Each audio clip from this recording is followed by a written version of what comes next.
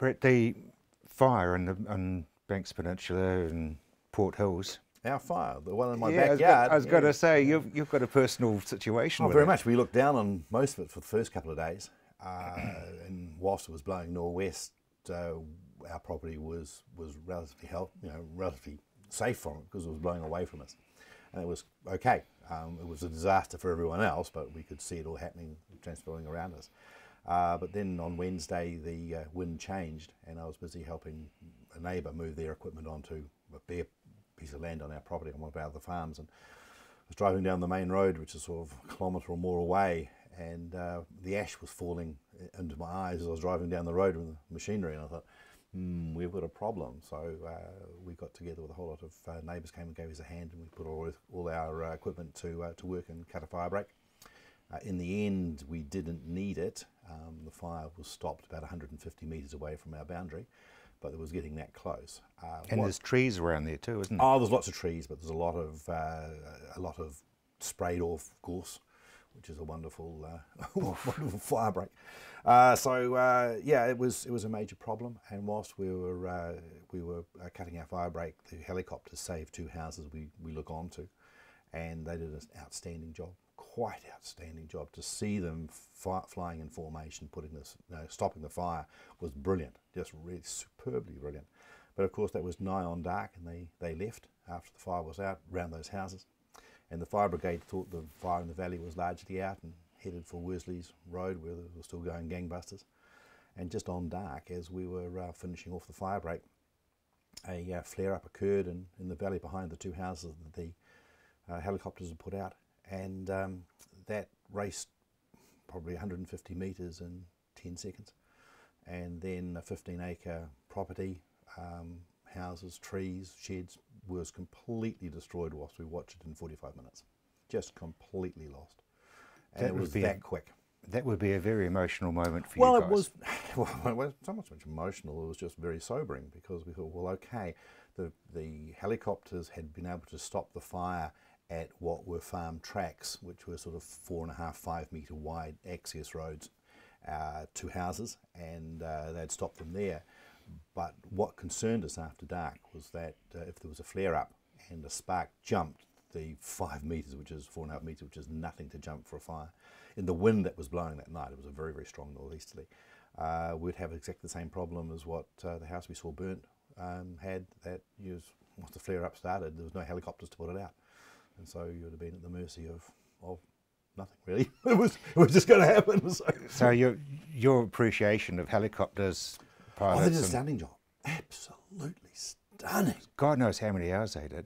Oh, and the difficulty of flying in those conditions, with the smoke and the heat coming up on and the lack of, suddenly they've got grip, next minute they've got no grip, and I think they did a stunning job. They spent most of their time looking for water to drop their proboscis in to get some more water. That was a shambles. There was just no available water of any consequence to fight it. And I think they did a brilliant job. We are seriously worried any inquiry, any review of this fire will focus on the fact that the helicopters did a brilliant job. No one's denying that. They did a fantastic job. And focus on the fact that in June the fire brigades will become one, and all will be well after then. But there's some serious issues have to be addressed for this fire over lots and lots and lots of areas other than just the fire. There's a whole lot of structural things behind it that we really do need to focus on and try and put things in place that will limit this happening in the future.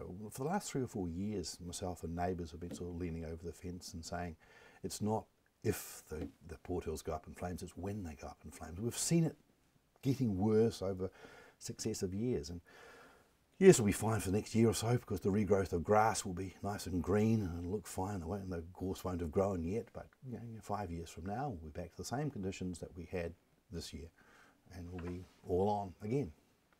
Scary. Oh, it is scary, but we'll will subdivide into these useless blocks of land to put a house on. There's nothing like enough grass to sustain animals over the winter, to have enough animals over the winter to maintain the spring growth, and then next minute it goes dry you've got a fire risk. And it doesn't matter whether it's the Port Hills, you've got them all over Canterbury. You've got them out in Burnham, you've got them out in North Canterbury. Oh, I've just, I've argued against 4 hectare blocks for a long time for different reasons than this, but maybe someone will start seeing that these are ludicrous, absolutely ludicrous, and we're going to cause us some major problems. On a brighter note, how's Marlborough going for wine? Oh, it's looking good. It's looking good. They've had an interesting season in terms of rainfall. Probably in regards to average rainfalls, they've actually probably had an average rainfall before Christmas, and they've had some brilliant weather since. A couple of big rains, which have helped. We turned our irrigation off for a week because it had a very good rain a week ago. Started again today, so it's looking good. Looks as though we'll have we think we'll have a slightly smaller crop than last year, which was a large crop. But so we'll have a good crop, a very good average crop. But the industry is saying that there's going to be another large crop, and they're going around and reducing fruit load on the vineyards, which I think is a very brave move at the moment. But nevertheless, it's the way it is. And very briefly, Hayden Padden, I know because you and I are both into motorsport.